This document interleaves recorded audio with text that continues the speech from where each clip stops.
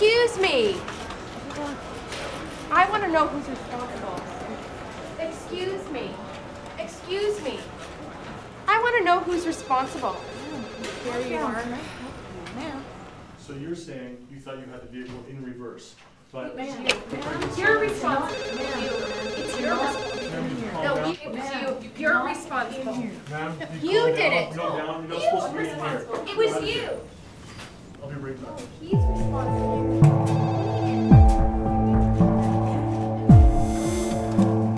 He is.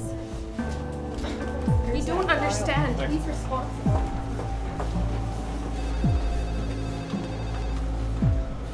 Hell hath no fury as a pregnant woman scorned. Well, glad I didn't do it.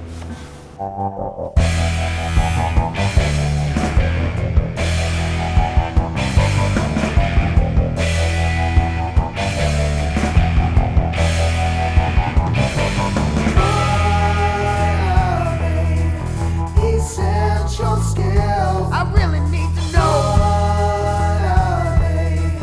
Essential skills. Tell me what they are.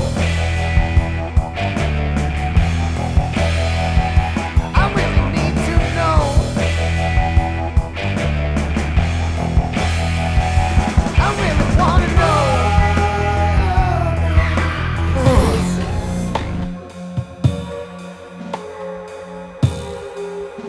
And she feels there was a malfunction in the gears. I believe it was a common case of a person not using their thinking skills. You would not believe the amount of claims we get due to poorly trained apprentices and employers not being up to speed on regulations. Oh yeah, well when's the last time you did an on-site inspection of safety? It's not our responsibility to make sure these regulations Please, people, be held liable and fined for not making sure these regulations are being met. People, can we try and keep this professional? Let's use our essential skills. Working together. Thinking. Oral communication. to solve this workplace accident. What we discover here today could affect future training for apprentices, workplace policy.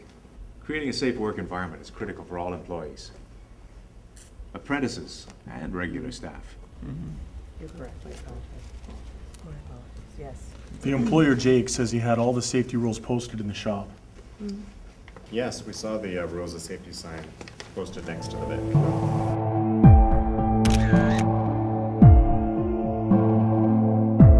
The sign clearly states the safety tips for using the automotive lift. I wonder if reading text or document use was a problem, a lack of comprehension or inability to locate information perhaps. Let's make a note and check on this. We also took a closer look at the stick shift, and it was in fact in first gear, not in reverse as we would normally expected. The woman pushed the accelerator and the victim didn't stand a chance. So the woman isn't using her thinking skills, and ditto for the victim. God rest his soul. I don't think it's necessary for me to be here any longer. Wait a second. Wait a second. Watchdog represents a whole range of health and safety information.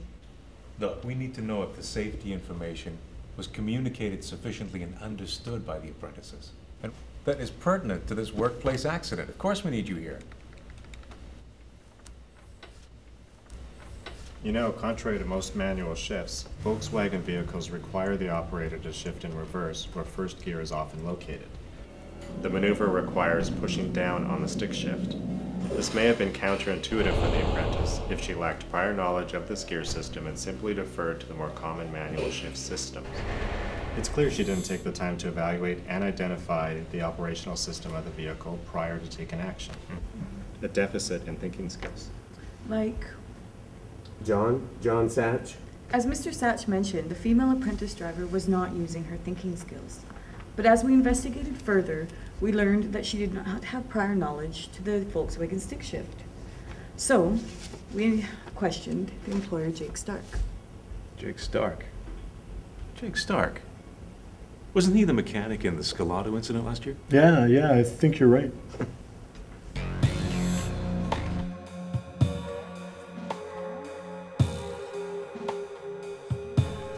Miss Collindale was unaware that when operating the stick shift in a Volkswagen, the driver must push down on the stick shift in order to put the car in reverse gear. Since she was an apprentice, The onus falls upon the employer to explain vehicle operation procedures and to ensure comprehension of this communication. Additional guidance should be provided to ensure apprentices understand the consequences of the failure to act appropriately when employing thinking skills.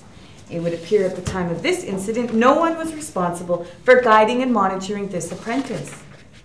Understanding your role when working with others is vital for employers with apprentices who act as mentors to provide on-the-job training to inform, demonstrate, and monitor how tasks are performed. I know that all of my apprentices are well versed in the gears of a Volkswagen, as opposed to other makes and models. Well, your apprentice signed a sworn statement saying otherwise.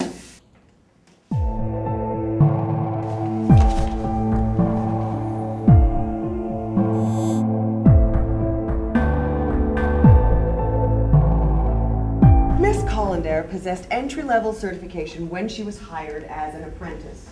Certainly, there was an expectation on the part of my client that her education prepared her to manage the safety requirements of this vehicle. Now, perhaps those who oversee the apprenticeship and training process should have ensured that the apprentice was up to date in her knowledge of all vehicles. Is this not a reasonable assumption to make? Observe Exhibit A. Hi, so thanks for meeting with us today. We just wanted to get some input from you on your journey on being an apprentice. And could you introduce yourself right now? I'm Scott Wilson. Awesome. Thanks, Scott, for meeting with us. So what year of apprenticeship are you in? I'm just starting up my third. Okay, and it's an auto mechanic is what you're in? Yeah. Okay. I was wondering if you could tell us about your experience in school on the issue of safety training and what kind of safety training you received there. Well, in the first year we took a couple weeks in the beginning to go over kind of a general safety thing and get the WMIS certification. Mm-hmm. And after that there's really been not too much safety training at all. In the subsequent courses that you've taken? Okay. So how has it been at the shop? Do you find that you get safety training from your employer when you're over the last few years? Yeah, courses come up that are available, and sometimes they'll be sent off to go through those. So they support you to take those. And who do you go to if you have an issue or concern about safety and how to do a new procedure? I'm always willing to just go ask the boss. And he's been pretty good about talking to you, sharing with you? Yeah. Awesome. So how do you feel that this relates to other provinces? Do you feel that across the country everybody gets the same amount of safety training when they're in school? Well, I think as far as I know that the time given for training is different per province. Okay. And I think BC is now cut down to 6 weeks. Okay, and what are the other provinces at, do you think? I think 8. And the safety was only touched on in the first year, not in your subsequent years? Yeah. Okay. So just to wrap up, is there anything additional that you'd like to say about safety and training for apprentices in the mechanics? Just that I think maybe a little extra training in school would probably be a good thing. Particularly with regard to safety, eh? Yeah. Okay, awesome. Well, thanks very much for meeting with us today. I rest my case. For God's sake, save the drama for the courtroom. Do you realize how hard that would be to monitor? Please. That would mean talking to every apprentice every minute of every day, of every week, and teaching every single vehicle operating system to each apprentice. There has to be some level of reason here. Do you think that is humanly possible? I think the roles and the responsibilities of the employer should be brought to question here. Listen, my client did his job, and now it's time to do yours. We designate these schools to teach a broad concept, and it is up to the employer to teach specifics. Uh-huh. And how many more people will have to die before you start doing your job there are countless correctly? styles of vehicles out there. Not How everybody many more drives a pregnant Mercedes women will Benz. have to lose their husbands? Look, please. This is a far cry from leading by example. You know, working with others. Thank you.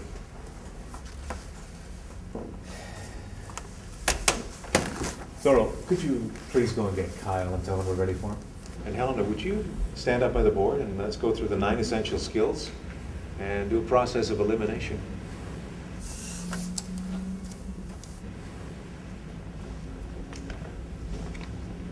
Now, we all know how important the 9 essential skills are in the workplace.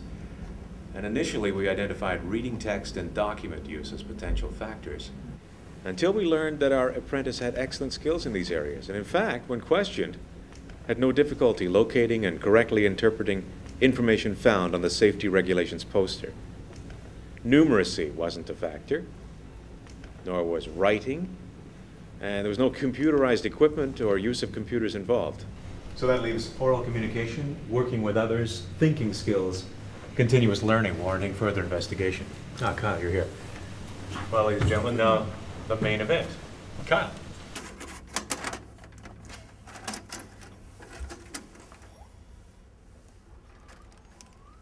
What we have here is surveillance tape taken from the shop 2 days before the unfortunate accident. The tape deck is set on super long play, so we're able to capture 8 hours of footage. There are 2 cassette decks, so the employer is able to grab 16 hours of footage. The system is great, but when the tape completes its run, it automatically rewinds to the beginning and begins recording over the same tape. Yes, and in reference to what happened on the day in question, the employer, Jake, gave us the wrong tape. The tape from the day of the accident had been recorded over, but I grabbed that one from Jake anyways. That's a very good thing you did, because with technology today, we're able to extract footage from a tape that's been previously recorded. Sam will be bringing in the tape soon. So now this tape is from 2 days before the accident. Kyle, could you just fast forward it a little bit, please? Okay, now there. The tape clearly shows the apprentice in front of the hoist. Uh-huh. And you can see my client telling the apprentice to move. Ah, but watch more carefully. Kyle, just back it up a little bit.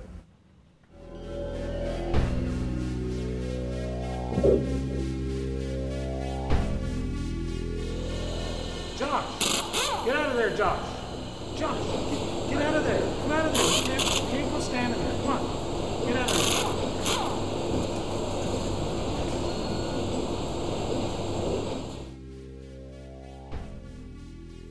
Yeah, your client motioned to the apprentice to move away from the front of the hoist, but he didn't explain to him why he needed to do so.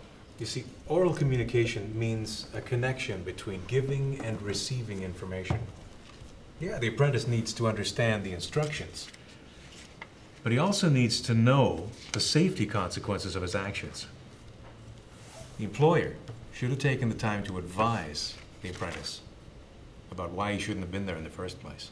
Okay, yes, but let's not forget about the lack of thinking skills on the part of the driver. Surely she can't be completely innocent in this case. Excuse me. I was just shuffling through my records, and it indicates that we sent an automotive lift safety tip sign to this shop well over a month ago. Yes, we actually do have a photo of this.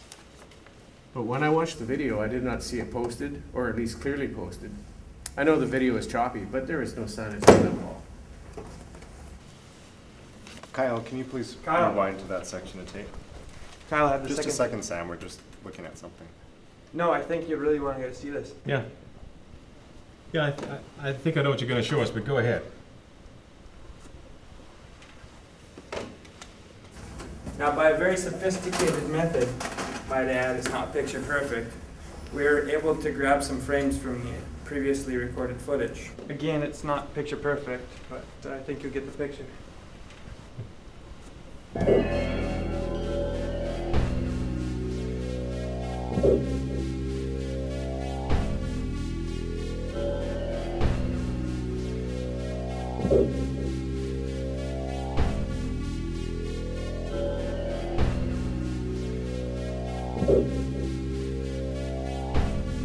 Pause it right there, Sam.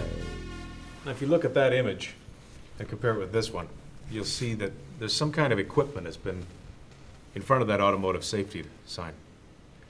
And I think if we look at this more closely, we'll find out that that's been covered for quite some time.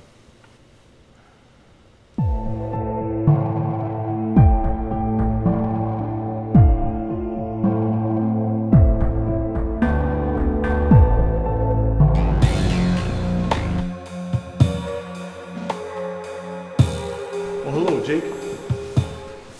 Yes? Can I help you? Why, yes, you can, Jake. You can start by having the right to remain silent. Anything you say can be used against you in a court of law.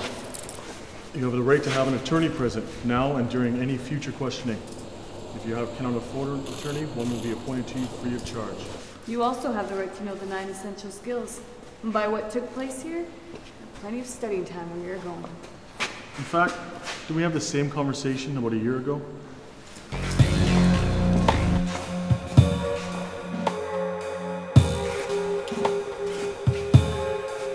This incident demonstrates the broad range of factors that can occur in a workplace situation that will result in serious consequences. And in this particular incident, there were 3 individuals that played a contributing role. Our victim, Josh, one of the apprentices, lacked thinking, oral communication, working with others, and continuous learning skills. As an apprentice, Josh's role is to actively engage in asking for clarification and information when it's needed.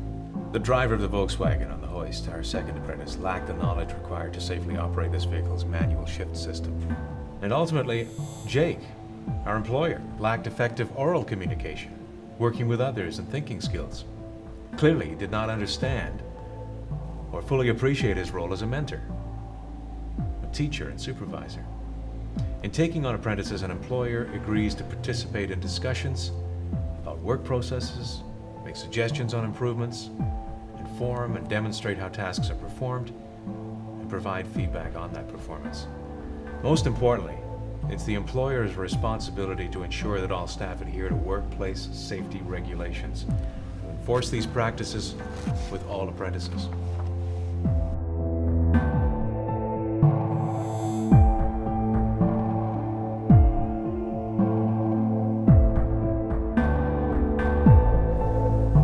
Currently, apprentices are, for the most part, on their own to find help when they need it during the 4-year training period. It's likely that only a few have debilitating learning problems. However, results of the survey and our experience indicate that many apprentices need more adequate essential skills than they currently have.